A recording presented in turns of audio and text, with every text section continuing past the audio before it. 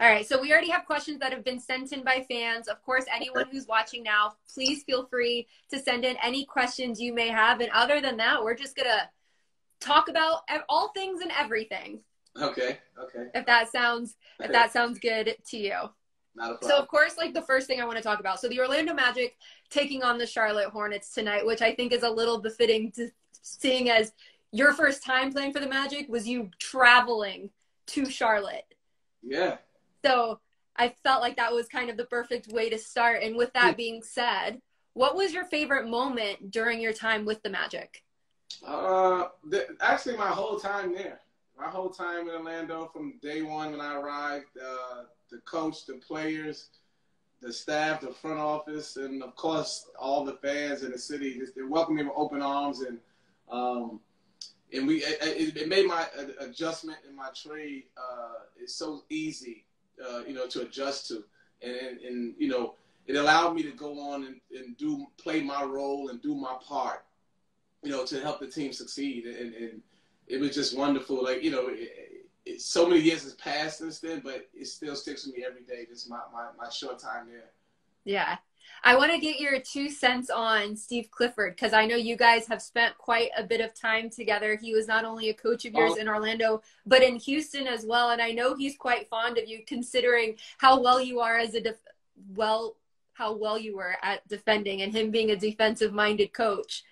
So what were just some moments or like memories that you have, or just anything you could say about Steve Clifford? Well, Steve Clifford, Coach Clifford is one of the greatest guys I've ever encountered in my time in basketball. Him and I developed a great relationship because he was my assistant coach with Houston, and he's one of the few coaches that made me not enjoy an off season by going home, going back to New York City, or flying and taking vacations. Steve had me stay in Houston and keep working on my game, my jump shot all summer long. Keep working he helped me stay in tip-top condition. When I got traded to Orlando, we picked right up where I left off, and we were back at it again. I was able to get in the gym with him every morning, an hour before practice, put up a lot of jump shots, stay an hour after everyone left, and put up more shots. And we always sat down together, look at some short film, and just to get myself ready for the next battle. And it was wonderful to see when he became a head coach. I was like, oh, this is going to be great. Steve has been a long-time assistant on multiple teams, and he just fits right into being a head coach. Mm-hmm. Yeah, he's definitely someone who puts in the hours, that's for sure. I know he's usually always one of the first people in the building and out of the building, even to this day. Yeah, even and that was the craziest part about when he was my assistant coach, is that he was one of the first guys in the building and the last to leave. And I was like, man, this guy I thought he spent the night in the arena. He might have. Who knows? He maybe did. I have to ask, just looking at your background, you have a lot of trophies behind you. And I know that you kind of went through them because I listened to the podcast you did with Dante and George, and they were talking about the trophies. But now that we can visually see them, I need you to break it down for us. These are all my youth team, my 6th, 7th grade kids. This is all the trophies they win, 1st, 2nd place. They travel. It's kind of ironic. We just came back from Florida. We played in Deerfield Beach, Fort Lauderdale this past weekend, and we lost in the semifinals. But they've been racking up trophies since they were in 3rd grade. I kept at least 6 or 7 of them. They've been with me since 3rd grade. And even when I was doing some scout work for the NBA, I was still coaching these young kids. And it's just been a great opportunity for me and them. Obviously for them to have a guy that played in the NBA coaching them, for me to continue to work with guys and show them and teach them all the things that I've learned throughout my travels in basketball. And it's been a thrill for these young kids to pick this stuff up at such a young age. What have you seen now, being on the reverse side of things, being older now, having gone through the league and now having kids of your own who are playing? What have you seen as maybe some of the biggest differences? Because I know you came up playing street ball. That's what you're known for. That's where you got your start. And obviously your kids are probably not having the same experiences as you, but what are you seeing them go through that's maybe different for you that you're now trying to overcome as well? The biggest difference a lot of this is it's not enough basketball. Obviously I played tons of basketball. I played growing up in New York City, basketball's king. So I played so much basketball. And I think that's what's missing now for these kids. They're not actually playing enough to where they can go through adversity by themselves. You know, Mm-hmm. for instance, when I played, there's things that I had to work on and I struggled with, but I got a chance to work.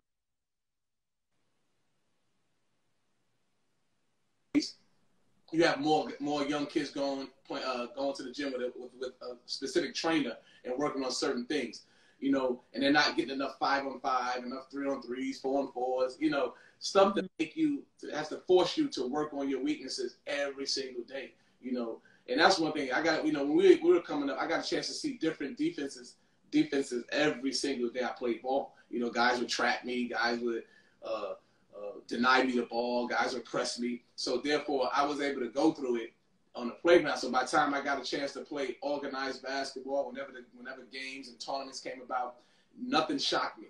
And one thing I noticed about a lot of these kids wherever I go is that everything that's thrown at them shocks them out there. It's like, so they need to play more basketball on top of them working out with their trainers. That's actually very good advice. I feel like, especially because you see these guys that come into the league are so young. Like, I know for you, when you were talking about when you came into the league, you had vets, you had guys who were way older, and now you look at a team like that was a key for me when I came in the league, is that I got drafted in 1998 to the Milwaukee Bucks. These were guys on my team that I was actually a young kid watching in college, and I got a chance to, you know, be on the same team as those guys. So, you know, not only was we were able to learn how to be a professional, how to utilize our time and work ethic, we also had a chance to grow and mature as men because we had men guiding and leading us. You know, I tip my hats to these guys today that their veteran is a 22-year-old young man. And those men these kids are maturing at such a young age and fast and quick that they're able to continue to be a veteran for the next young guy who might be their age, if not older. You know, you got guys coming as freshmen, and they're having to lead the guy that's about to get drafted as a senior. You know, so if you leave school as a freshman, you're 20 years old, and the guy that's coming out as a freshman, I mean, as a senior, he's about to be 22, 23, and their veteran is this kid that's, you know, that is in his third year from you know, leaving college as a freshman. So it's just different. You know, like I said, when I was coming in the league, it was, I mean, my veterans was 33, 34 years old. You know, guys that won NBA championships, guys that been in the NBA war, and they prepped me for when my time was going to come to be a starter. That, you know, it didn't surprise me, and I was ready to hit the ground running when, you know, to lead the team to the playoffs. And, you know, like you said, like in Orlando, we were able to get to the finals. I feel like this conversation that we're having right now perfectly leads into one of the fan questions that was asked. And they wanted to know, what do you think of the Magic's young guys currently, and more specifically, Cole Anthony? Oh, I love the young guys. And the good thing about Cole is he's going to learn, you know, the pro game. You know, remember, he's only 2 years removed from high school basketball. So he has a lot of adjustment to make for the pro game. But for him, it's not going to be a long adjustment. It's understanding, you know, the role is different being a lead guard in high school and college than being in the NBA. The first thing for him is to learn how to win. You know, I think he has the skill set. I mean, obviously, you know, he wouldn't have been drafted so high if he didn't. So the Magic organization believes in his ability to lead and get it done. He just has to, you know, understand what it is to win and lead a team. And you're leading men. It's different. You know, it's a little easier in high school. You're leading young teenagers, but now you're leading men in the NBA war. So I think that's the main thing that I want to see in Cole is that learn how to win. And once you learn how to win that league, I think the stats and the accolades, all that will just come with it.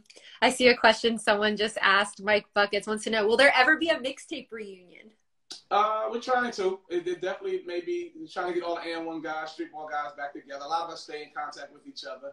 So therefore, we're trying to figure out the best way to go about it. But here's one thing that we will not be out. We will not go out there and play.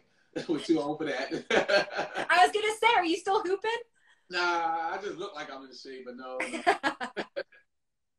That's fair. That's fair. One question. This was probably the most asked question Okay. in terms of everything that was said that were sent in is, would you slap Eddie House again? Oh no, no. Actually, I want to give Eddie House a hug. Take him to dinner. Apologize again and again, as I have in the past. You know, one of my dumbest mistakes I've had as a Magic, besides some of my careless turnovers that I may have had during my run there, but that was probably one of the biggest mistakes I've ever had as a Magic. That's a fair response. Putting out the apology. I respect it. I respect it. So people also want to know, toughest defender in the NBA that you went against and why? Toughest defender? Mm-hmm. Ooh, it's tough, man. I got to think back. I know you got a couple years under your belt. Yeah, a lot of people to think. It's tough. Who's the toughest defender from the guard standpoint? You know, one guy's a good defender. Rondo was a good defender, but it varies from game to game. Yeah. You get a chance to learn. Even if a guy's a good defender, we get a chance to learn what he does good on defense and what he struggles with, and we'll make him defend his struggles, his weakness on defense.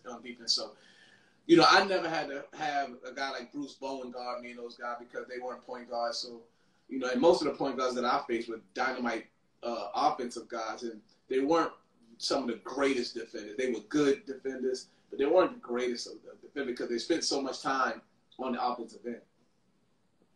That's a fair question. That's a fair question.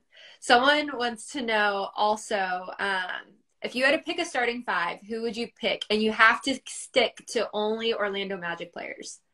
Starting five, wow. Penny Hardaway. Of course. Tracy McGrady. Shaquille O'Neal. Dennis Scott. I would throw Dwight in there, but I already have Shaquille O'Neal down there. So, but I'll throw Shaquille O'Neal in. I mean, Dwight Howard there too. Okay. Yeah, I mean, those are some of the biggest names to come out of the Orlando Magic, right? You have to. And I get and my guy come off the bench to help run the team. One of my favorite Magic players before I even got in the NBA, and he was playing when I was in the NBA. He was beloved by all the Magic guys. Is Darryl Armstrong. I'll throw down there for a point guard, and I left off Nick Anderson, one of my favorites. Yeah, someone asked about that. They were like, "What about Nick?" Yeah, I love Nick, but I mean, when you think about these guys, those other guys, I mean, they're big time names when it comes. Nick was definitely on my list, but you know, I had to round the team off a little bit there. But I love Nick, even to this day. I love Nick. Yeah. I know that your time with the Magic was short in comparison to your time with the league, but in terms of someone saying Turkoglu, I was actually going to ask about your relationship with Hedo. Do you have any funny stories or moments that you guys shared? Man, there's so many funny stories. One of the funny stories was Anthony Johnson. He had a red Ferrari, but so it was 2009, and the Ferrari looked like it was like 1990 Ferrari. So every time he drove it, we called him Magnum PI. If you remember Magnum PI, so we always told we thought he had the Magnum PI Ferrari. You know what I mean? So we always call him Magnum PI because it's Ferrari. It's just so many different stories that we've had. With Dwight always cracking jokes, pulling pranks in the locker room on coach, getting coach upset before a game or during shoot around. So we've had quite a bit of stories. I bet. He's a good personality. He's such a great personality. Blue and I was in the sushi restaurant. I forget the name of downtown Orlando. It was one of the best sushi places.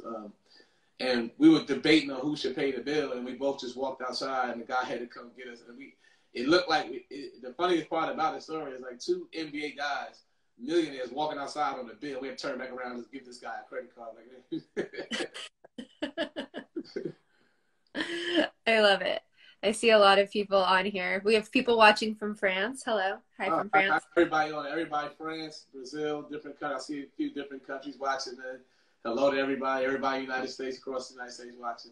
Yeah, love it. And I also just want to remind everyone that this virtual happy hour is presented by McUltra, and you can get $5 off your order at drizzly.com by using the code Ultra Magic. So make sure you guys do that, especially ahead of our game tonight as the Orlando Magic get ready to take on the Hornets. Countdown is on to the end of the regular season, which is crazy. How much do you still follow the NBA like in season? Every day.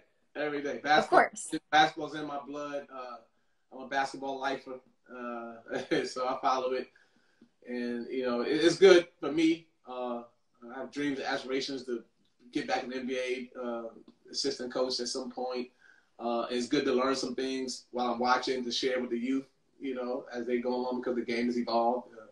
So, you know, you have to watch it every day so that you can show and teach the youth. I love it. So, okay, what would you like to see tonight in the Orlando Magic Charlotte Hornets game? Tonight, I would like to see the Magic continue to – I want to see them win. Nothing against the Charlotte. Yes. I root for the teams I played for. But I'd love to see them win and keep developing their game. And you use it to get better. The young guys continue to get better, even though you're coming down to the last leg of the season. And, you know, that's it. Just keep finding ways to get better, improve your game going into the summer and going into the next season. I like it. Rob Sweeney, because I know a lot of people know the origin story of this, but since he's asking, for those who are unfamiliar, he wants to know, how did you get the nickname Skip to My Lou?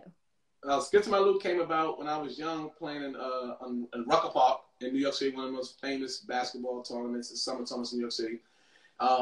One day I thought about what I could do to get the crowd off their feet. And I said, you know what? It came to my mind. It all happened during the game. I said to myself, when I get a fast break, I'm going to come down on 3-on-1 fast break. I'm going to let the ball bounce. I put a little spin on the ball while the ball is, like, still beside me. And I was skipping.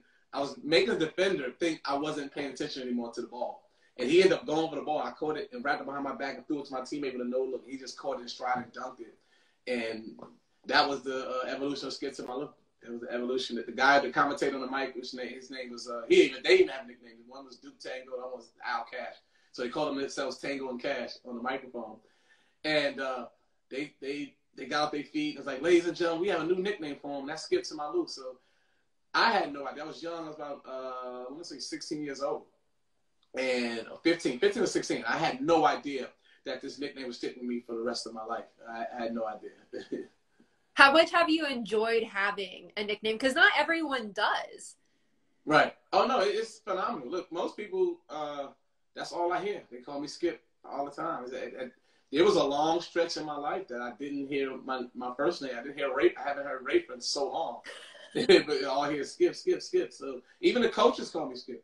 You know, even my coach, even Jeff Van Gundy, Coach Clifford, everyone called me Skip. That's so crazy. I love it, though. It's definitely unique, I feel like, especially coming into this league. And I know you talked about this on Pod Squad, which, by the way, guys, if you haven't listened to that episode, you guys should definitely go back and listen. There's so many, like, good gems, and you guys really dive deep into, like, your story going through from street ball all the way to the NBA and everything that you had to overcome. So I definitely recommend to go listen to that. But I was, like, the thing that I was really appreciating you were talking about is that you were saying that everyone who comes into the league at some point was the star of their team. And then you get to the NBA and you get humbled in a sense because you're no longer the best. Right. You're no longer the number one guy.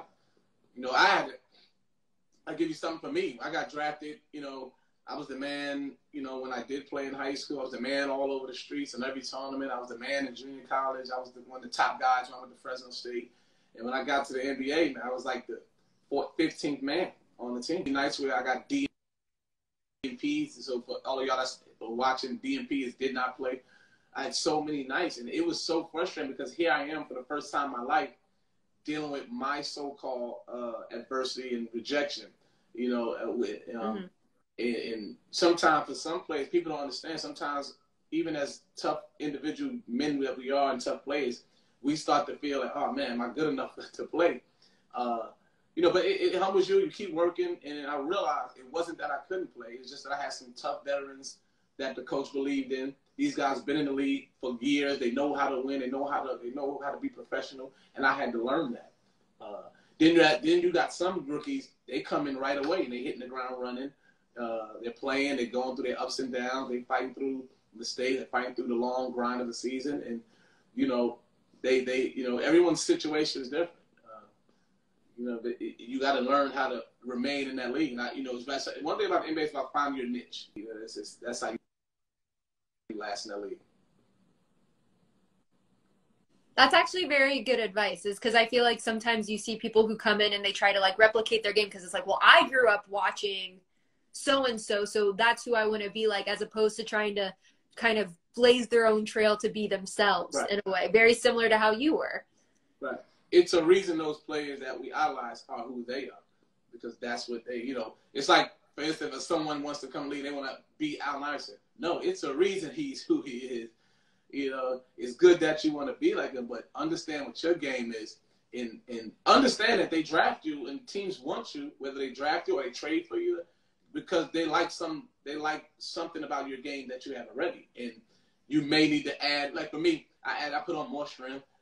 As people can see my pictures when I was playing in the NBA, I put on a lot of muscle mass, and I was able to add my 3-point shot. But I didn't want to. Like Isaiah Thomas is my idol. I didn't want to do all the things Isaiah Thomas do, because that's not who I am. Yeah. No.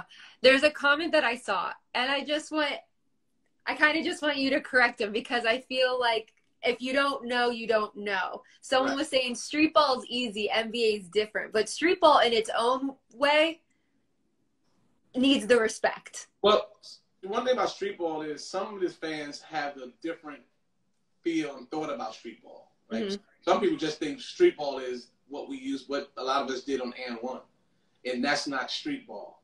Yeah. Right? When we talk about street ball in the inner city, we talk about tough basketball tournaments, basketball leagues, tough leagues in the playgrounds in these tough environments or areas.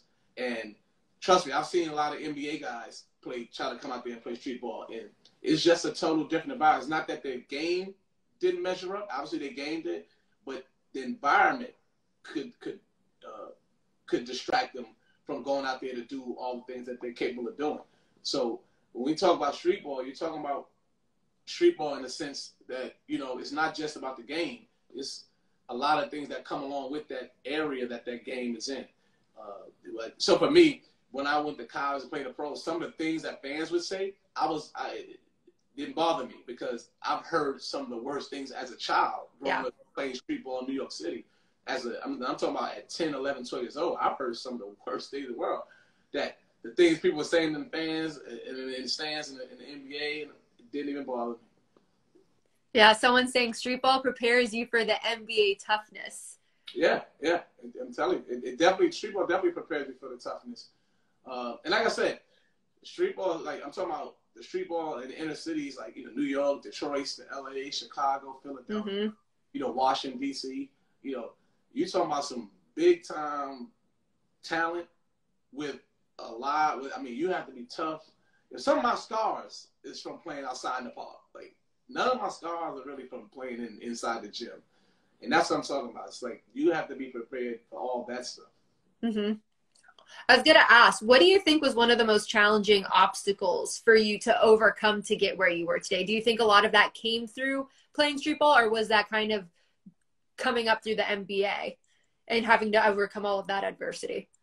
One of the most challenging obstacles was for me is having coaches understand that I'm far from the street ball stigma that was attached to me. They had no idea that I can run a team, I can defend the ball, I know how to pass the ball, I know how to throw post passes. When a lot of coaches had a chance to coach me and really be around me, it blew their mind that there's not much you had to teach me, from a lead guard standpoint. There's not much they had to teach me. The only thing I had to understand was that they wanted me to do is understand that I don't have to hit the home run pass all the time. And what we mean by home run is the fancy pass, and that's something that was embedded in me since I was a kid, just the love and the flair for the game. So, and that's the only thing I had to tone down. But other than that, it's not much they had to teach me. It was just for them to understand that I was far from this playground basketball player that they all thought I was. Mm-hmm. So I think the biggest, so the answer, the biggest adjustment really wasn't for me. It was really for them to understand who I really was, and therefore would make my adjustment easy by them allowing me to go out there and lead their team and run their organization. That's actually a good point, that it's more on them than it was on you. Right. Right. But which is not, I feel like that usually is the case. I feel like everyone always takes it on them. Right. As opposed to looking at their coaches like, no, you're here to like help me. Like, and for me to like help you. Help me help you.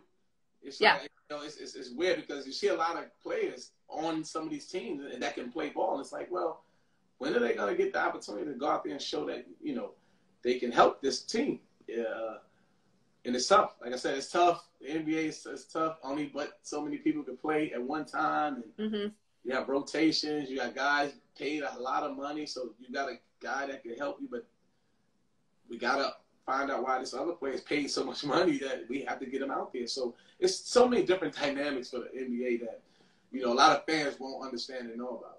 Yeah, definitely. We're all going to take a few more questions. So if you guys have questions, please send them in. Someone I know is asking, who do you think is the most underrated Magic player?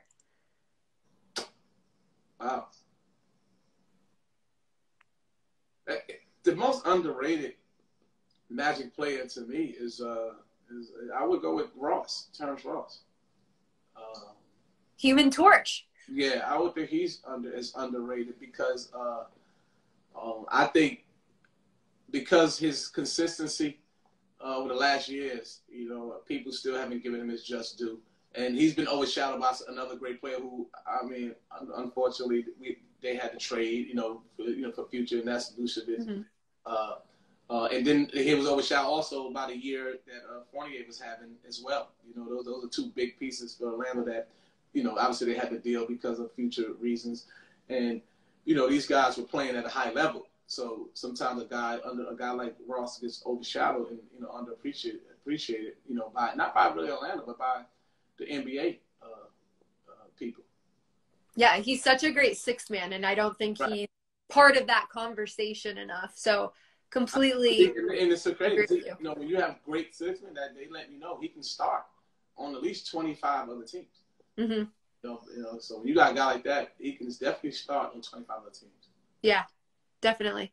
Someone wants to know who's the funniest. I don't know if they meant funniest or just funnest, but someone said, who is the funniest person you know during your time with the Magic? Funniest person I know. Well, there was quite a few of them. So Dwight, you know, this is Dwight.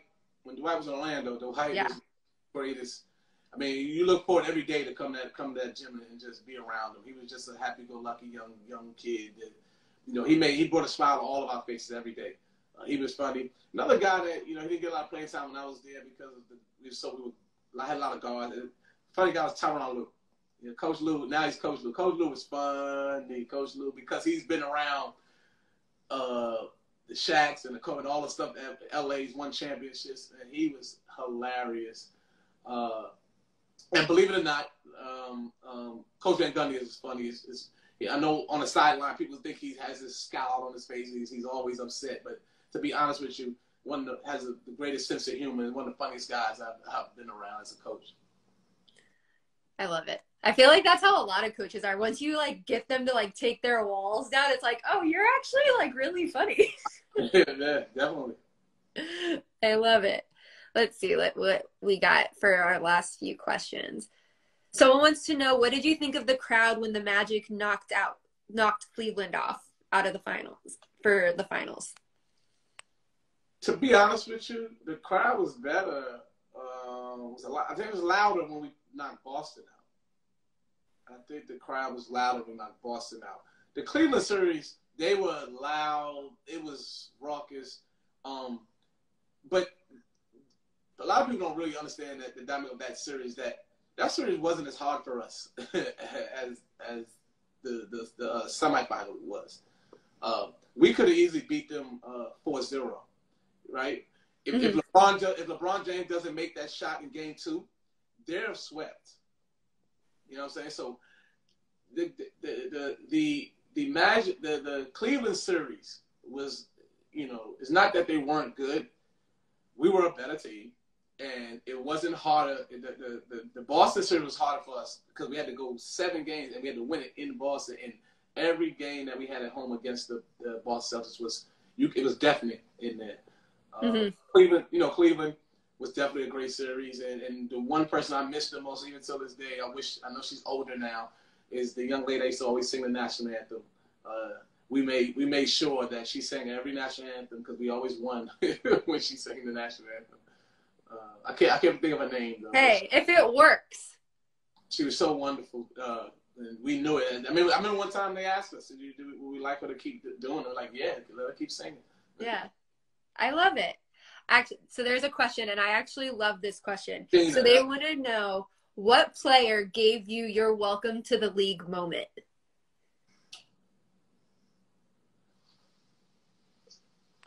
A few. I got welcome to the league in practice. Sam Cassell. He was. Oh, Gina. Gina Marie was her name. Yep, Gina Marie.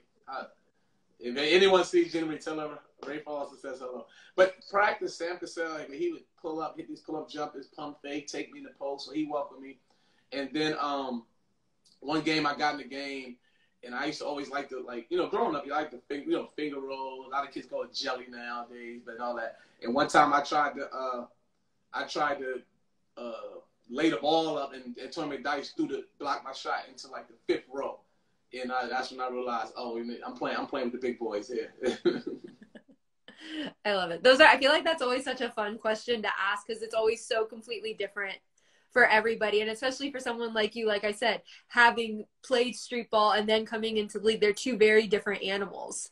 Oh, listen, it's bigger, stronger, faster players, in shape, dedicated on their bodies. And so those are the one things I've learned, over the years, the big difference of street ball and playing in the NBA. You're playing against some of the best athletes in the world, night in, night out. Mm-hmm. Final question, what would be advice that you would give to either someone who wants to be in the league now or even just the younger guys who are in the league? Because it is a lot different than your time there because it's ever evolving, but it's still competitive, and you are seeing such young guys play now. The advice I give the young guys in the league right now is the advice that they give us.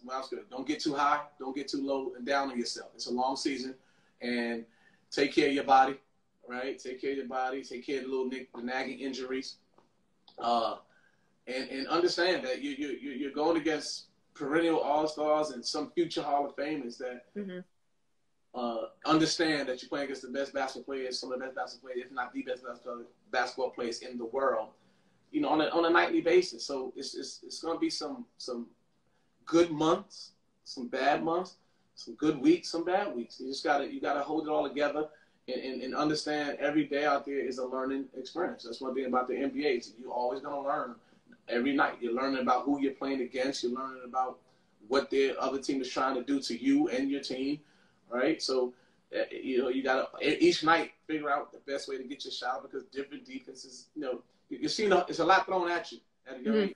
And so that's for those guys that's in the league. Guys that want to be in the league, one is continue to work hard, continue to work on your weaknesses, work on your strength.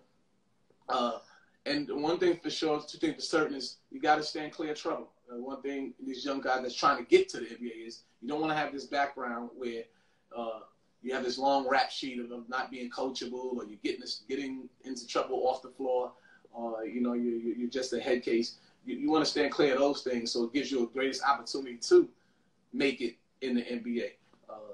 So those are the things I would tell the guys that's trying to get into the league. That is a great answer. I love that. I know I keep saying last question, but you just had so many good players during your time in the league. And someone wants to know, who was someone that you looked forward to playing against? I look forward to playing against a lot of them every night. But mainly from a point guard standpoint, Allen Iverson, then my childhood buddy, Stephon Marbury. I love that. Him and I have battled each other since we were young kids. So all the point guards, I look forward to playing against them every night. And then you obviously get a chance to see some of the guys that you watch just battle when you were a young kid watching this. So I got a chance to play against Michael Jordan, which was like a fantasy dream come true when he was with the Wizards. You know, a lot of stars I got a chance to play against, but mainly from a point guard standpoint, just playing against some of your peers that, you know, that had this big name and that you actually watched come up in the game of basketball.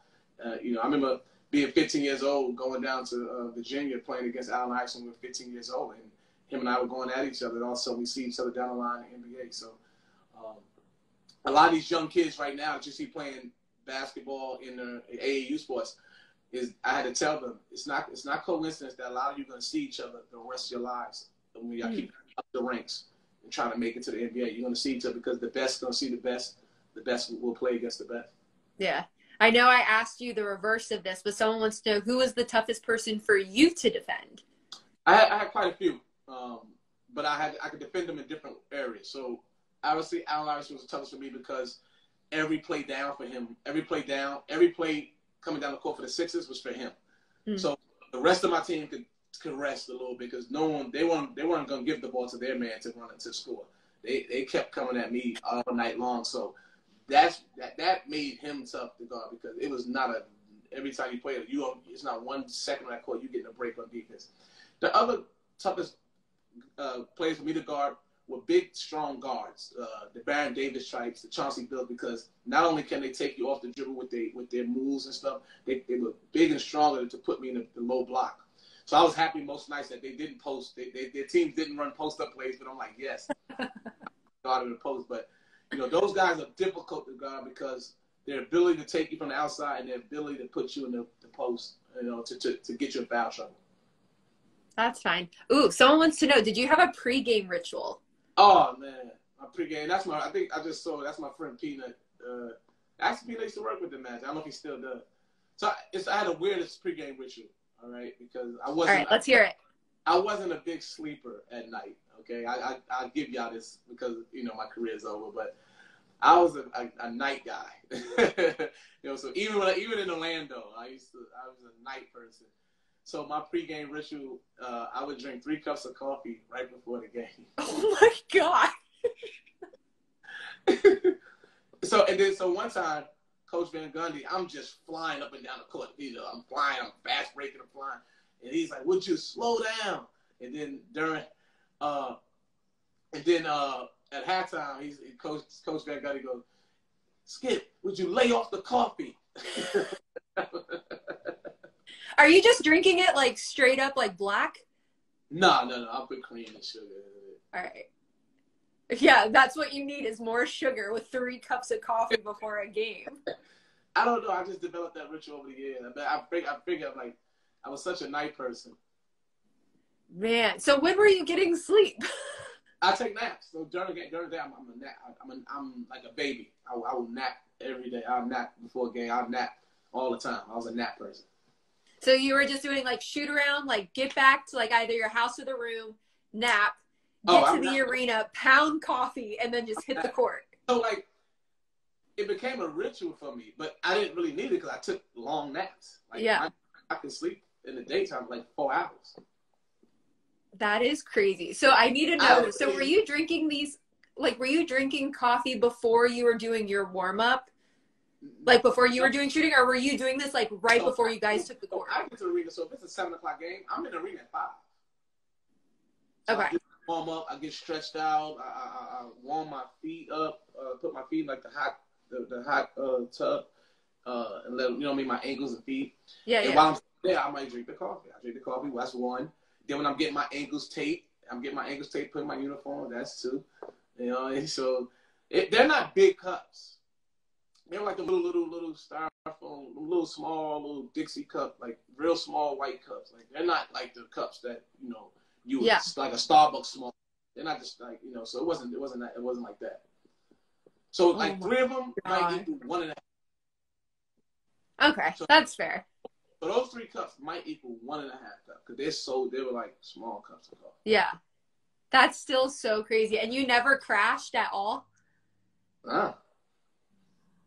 That's impressive. That's very impressive. Like I said, I really didn't need it. It was that I did it one day, and I had a great game. So I was like, oh. So that's how rituals are developed. Yeah.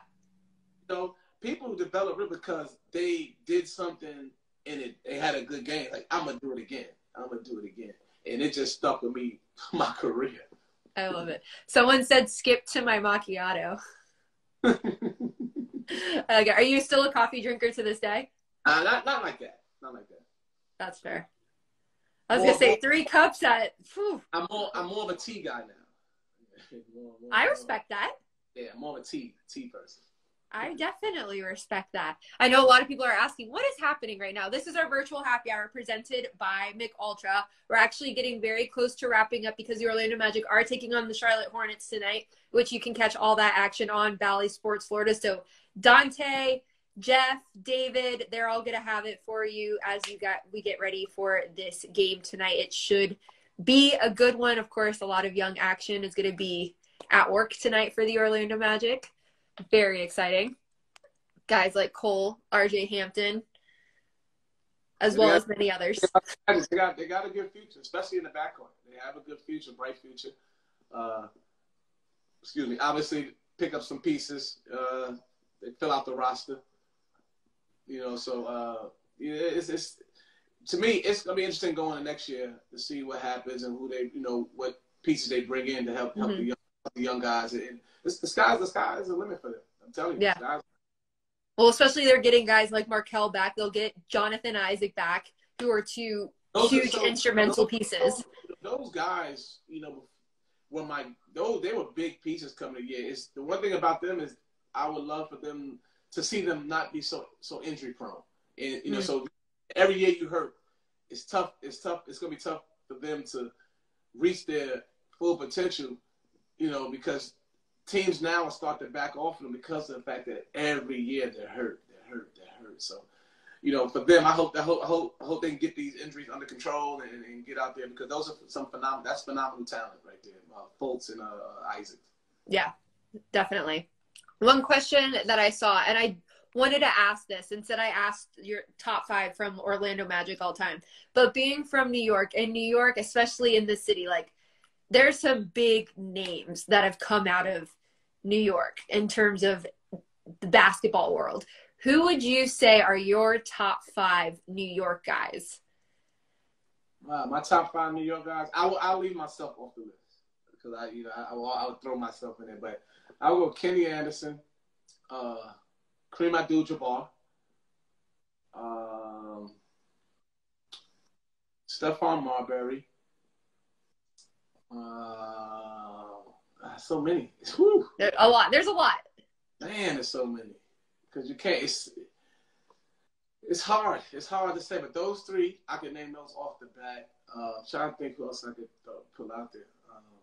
Because remember, this basketball thing in New York is going back. Even like Bob Cousy. Bob Cousy was one of the best guards. Best player that come out of New York. It's so many. It's hard to pick a 5 to come out of there. Wow. Woo.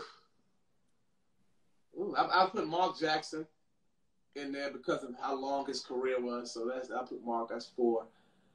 And man, it's tough, man. I'm torn between the last one because there's so many of them that just blows your mind, blows you away, with their career. I can go with Pearl Washington. I can go with Rod Strickland. I can go with